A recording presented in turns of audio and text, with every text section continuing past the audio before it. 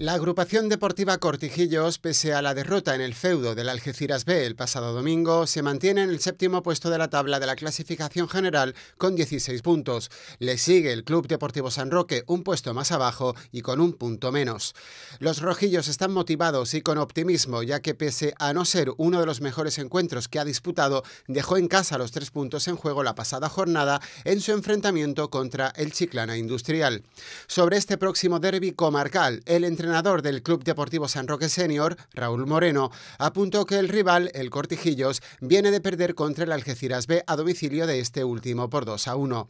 Declaró Moreno que ellos están algo más motivados por la victoria que tuvieron contra el Chiclana Industrial por 1-0. Se acercan a la quinta plaza, que es lo importante, y esos 3 puntos son vitales. Dijo que les va a costar la vida porque Cortijillos también está por la labor, pero los jugadores del San Roque están muy motivados. El Club Deportivo San Roque ha sumado 10 puntos desde que Raúl Moreno se hizo cargo del equipo y los jugadores van con muchas ganas e ilusión a sacar este partido adelante.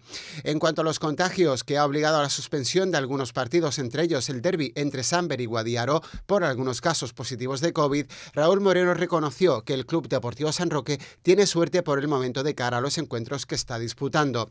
En cuanto a bajas, afirmó que cuentan con la plantilla al completo. Por último, el técnico del Sanro se mostró optimista de cara a poder jugar la liguilla, ya que ganando esos 3 partidos restantes, cree que pueden de hecho conseguir esa quinta plaza tan ansiada para mantener la categoría. Bueno, el partido, te lo comentaba antes, el partido va a ser muy disputado, va a estar muy disputado. Nosotros estamos practicando buen fútbol, excepto este último partido que no jugamos como deberíamos de haber jugado, pero bueno, al final y al cabo lo importante son los 3 puntos que sacamos.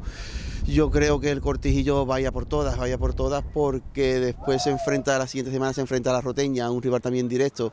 Entonces ya perdido con el Algeciras, perder otro partido más, ya sería muy complicado buscar esa quinta plaza.